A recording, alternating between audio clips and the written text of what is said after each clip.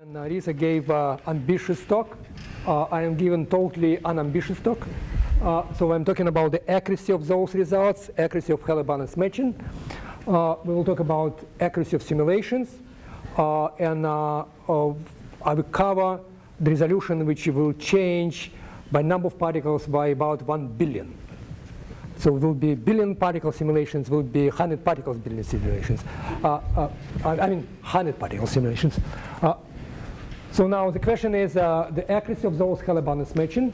And related with that, because it's all based on this quantity, is the accuracy of Helle velocity function, which is a proxy of velocity of rotation velocity or velocity dispersion of stars and galaxies. And you can do it different ways, which should not actually depend on how far you go to luminosity to get your outer part. You can define it different ways. With Sebastian, we did it at 10 kiloparsec. You don't need to go to half a distance to find it. It will be in the central part, but it's technically difficult. So now how accurately we measure that quantity will be discussed a bit later.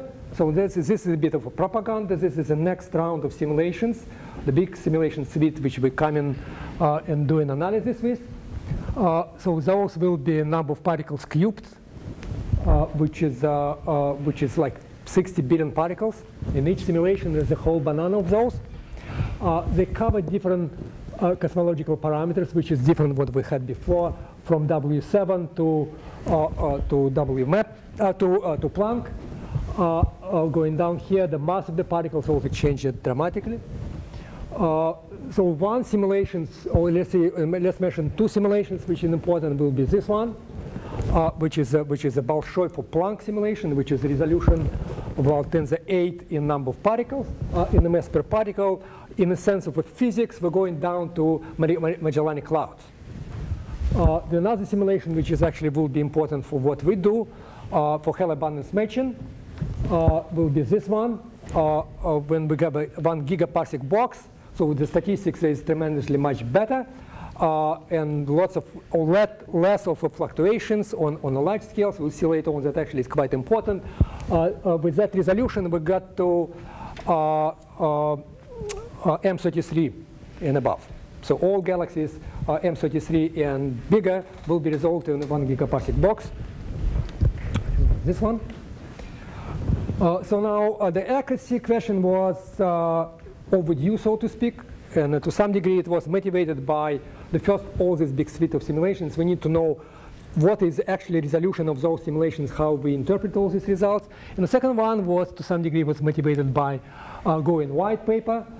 If you read it here, limits of sub-Helle-Barnes matching. If you read it carefully, correlation statistics on scales from 200 kiloparsec to 2 megaparsec converge within 20% only for sub-Hellas with more than 1,000 particles and so on. And actually, it's too optimistic.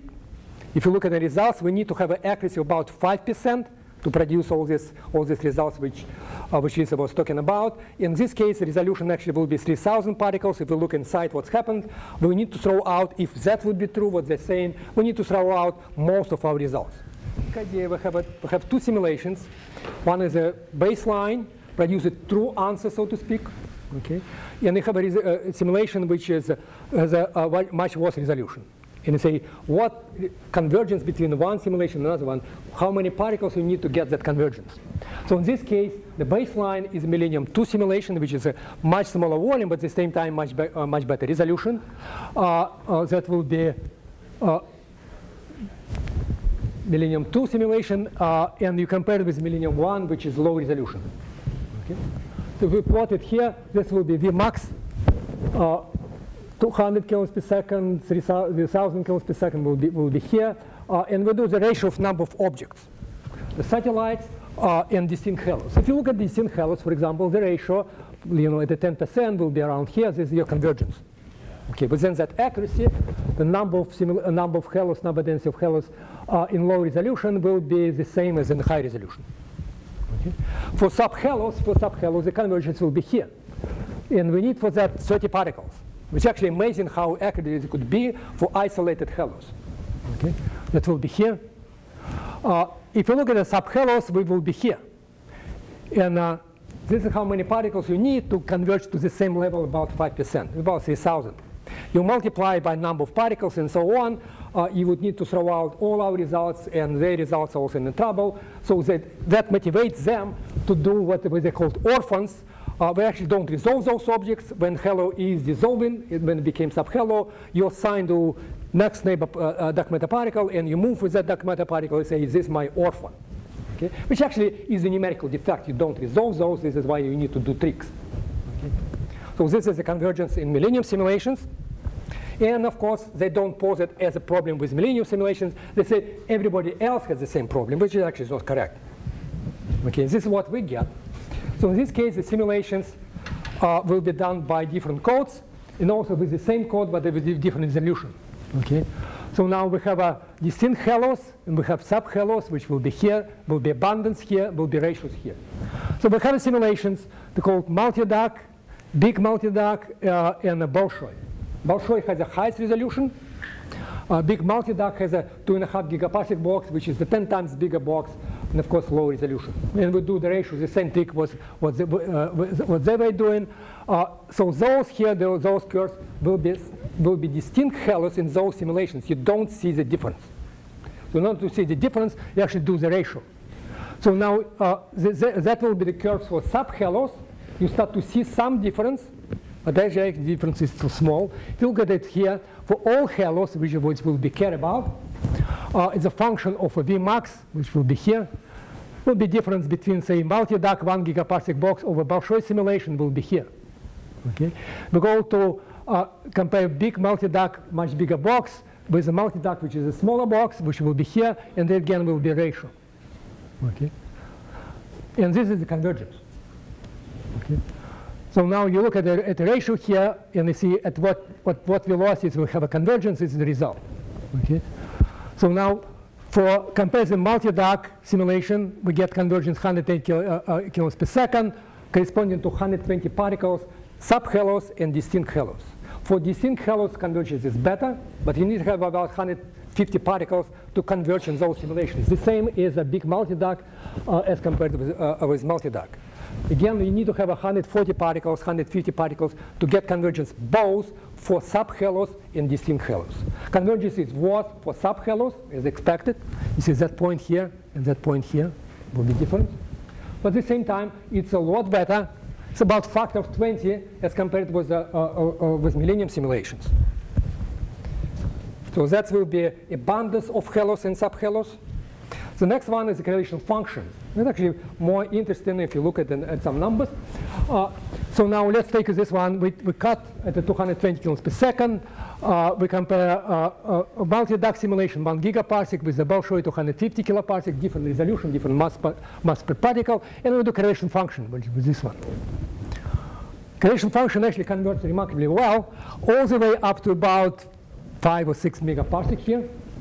But actually, it's not a result of a lack of resolution. If you look at what's happening here, the blue curve is a multi-dark, much bigger simulation. So it has a longer waves, and longer waves will bring more objects, which were absent in a smaller box simulation of a Bolshoi. So as a result, correlation function going up. In spite of the fact we have resolution which is a low resolution, with simulation with a low resolution. That's a cosmic variance in a box size. Okay. But again, that convergence on a level of a few percent is for a couple of hundred particles. Now this is a lot better results because now we move into bigger volumes, and the bigger volumes don't have that problem with the cosmic variance, not as much. And now we compare two simulations, and you don't see much of a difference. You go to larger scales here, okay, something about 50 megaparsec and above, there's the cosmic variance start to play a role. You see some kind of deviations there. But all the way from 100 kiloparsec all the way to 50 megaparsec, there's no damn difference between them. Okay. And again, if you start to count how many particles, 150 about. Okay. So again, there's no need, if you do simulations right, and it's a whole pipeline, not just simply running simulation, it's a whole pipeline, picking parameters of those and doing hello finding and afterwards the tracking and everything else which takes that. And at the end of the day, we have a much better convergence in those simulations. Anatoly, you are only going to relatively, massive system, right? No, 120 particles. You cannot get less than that. No, in terms of physical mass of the halos you're talking about. That's something, the Vmax is about 100 and above. Yes, yes. So that's not really dwarf galaxies, that kind of thing we're talking about. Well, it depends on how you treat it. 120 galaxy kilometers per second is a dwarf, it can be, whatever it is the name, yeah. But it doesn't. Sure, yeah. Okay, so this. So now, one of the effects that actually was here, it's a comparing correlation functions, and looking at the results from different angle. So this is a Millennium simulation. This is a high resolution Millennium 2, this low resolution Millennium 1. You start to see convergence here, and you see some difference here, and you can say what's happened. And they say, look, there's definitely convergence here. The point is that there should not be convergence here.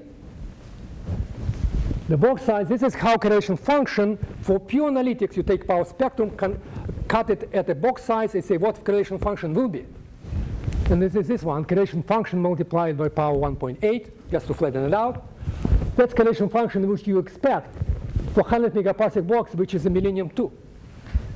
And you compare it with the 500 megaparsec box, which is one here, at a 20 megaparsec, there should be factor of 2 difference in correlation function. There should not be convergence here. The box is too small. So we argued at that moment that actually there might have been a fluke in Millennium 2 simulation. And indeed, there was a fluke. So you cannot really do that convergence, but at the same time, if your baseline is wrong because it's a fluke, you cannot really judge it as a convergence, so that cannot apply in this way. But the bottom line, 250 megaparsec box, if you look at this one, is not terribly good for some scales. If you go back to that correlation function here, okay, you start to see the 10 megaparsec deviations about 20%. So when you start to compare Bolshoi simulations correlation function with the Sloan, you should not be expecting good results at 10 megaparsec scale. It should be down by about 20%. So don't try to overfit overinterpret the result. You can start to compare 1 gigaparsec box and 2.5 gigaparsec box, no problem whatsoever. Okay, now interesting question is, how much time am I? Yeah, actually, Okay, we can keep moving. Okay, now, so now we saw that the convergence with 150 particles at about 5–10% accuracy. And how the heck it possibly happen? If you think about it, there's a lot of effects which actually against you. Okay, the noise, the inner part which actually defines Vmax has about 50 particles, and the 50 particles simply fluctuate, simply short noise. You expect about 20% variation. The 20% variation would be way too much because the velocity function is very steep. You have a scat about 20%, you totally screw it. Okay. We'll see later on that actually is not true. You're not screwed. Two-body scattering. We all take galaxy classes and all this dynamical kind of thing and two-body scattering. 150 particles, open cluster dissolves very quickly because of two-body scattering. Okay. Let's see how that will happen. Force resolution and tidal stripping, how those contribute to all the discussion here. Let's start with two-body scattering. This is a normal Chandrasekhar formula which is here, okay, which we could rewrite in a slightly different way, which is just simply rewriting that by defining the crossing time, which is defined by radius divided velocity dispersion at a maximum of a circular velocity, which will be here. Okay, for Navarro and White, you know the answers. The galaxies live in those time scales by factor of about 20 or 30. We have only 20 or 30 orbits for the whole life of the universe to make.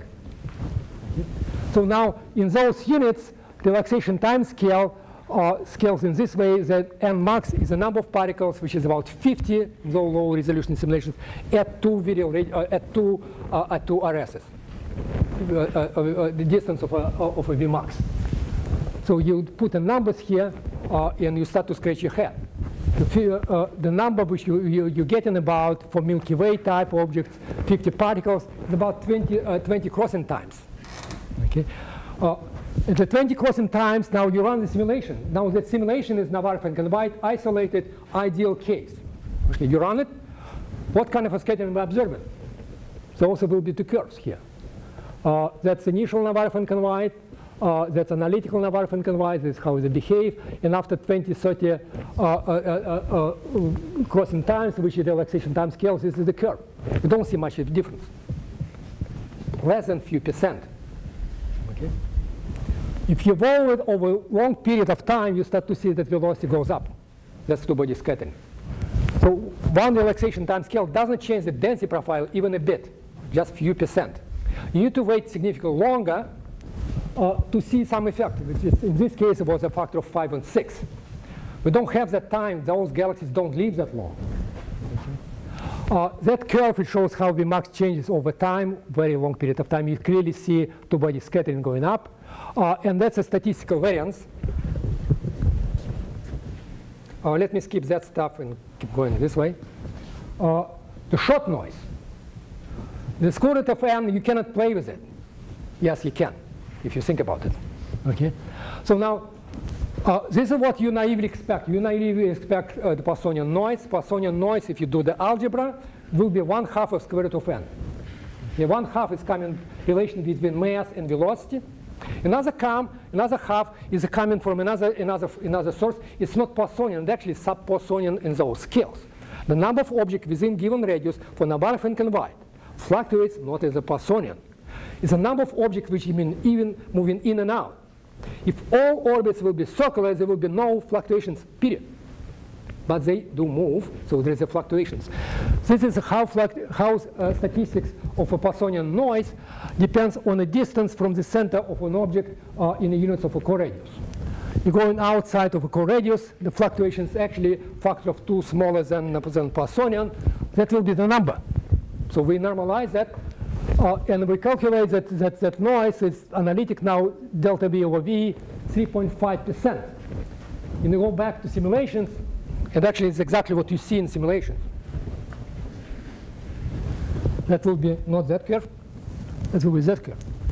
So delta V over V, Vmax actually fluctuates very little, and a pure sub-Poissonian noise is expected from Navarro-Finkenweit.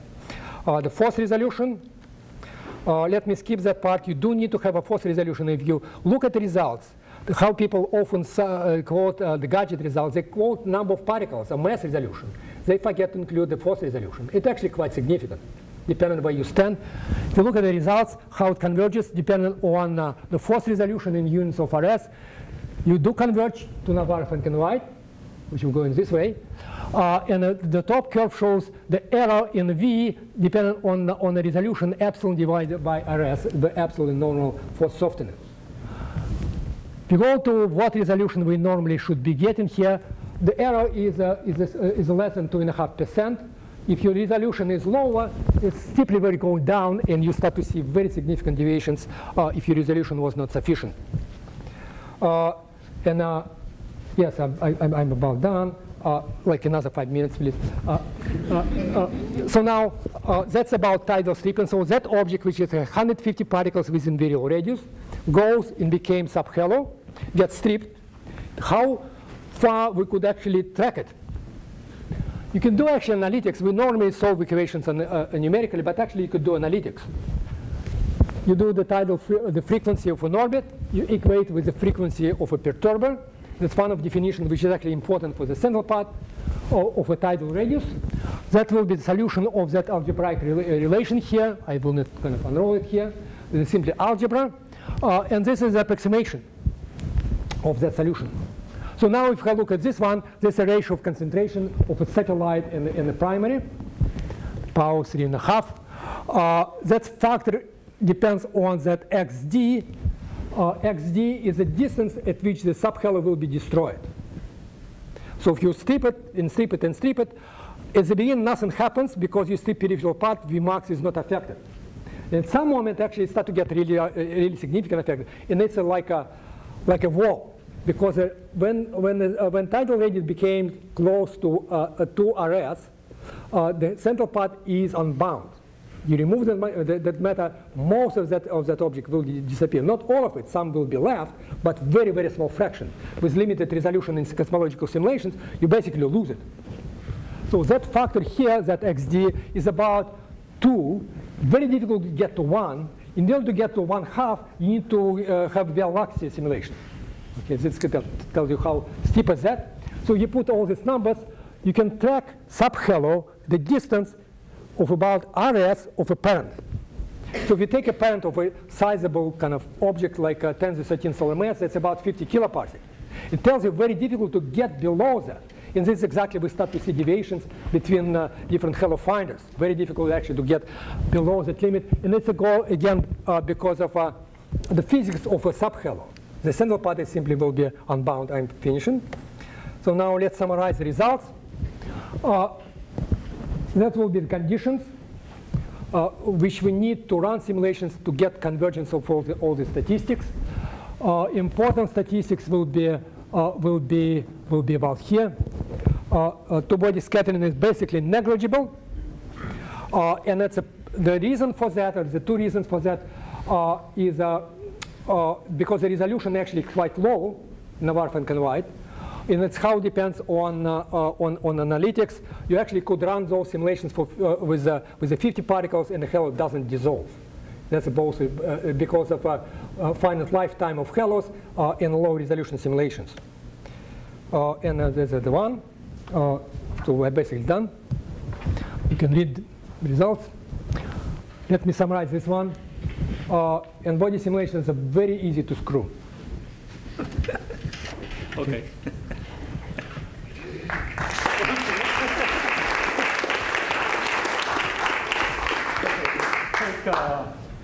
One more. Yeah, okay. So that's the conclusion. No questions. Everything's wrong. Oh? No. No. No. Okay, any other questions? If you know what you're doing, you do it right. Okay. But you need to know it.